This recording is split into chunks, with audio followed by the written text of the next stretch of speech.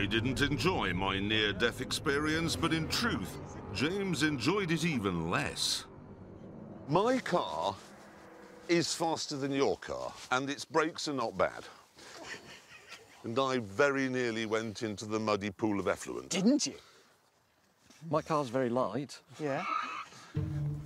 Still clutching at straws, I began my run. Here we go. It is a test of acceleration and braking, and he has neither of those things. No, he doesn't. Oh, come on. Still accelerating. 30. 35. Still accelerating. 45. Well, he can't get to 60, can he? 50. 52. Ah. Bollocks. Oh, it's Well, sinking. he was committed.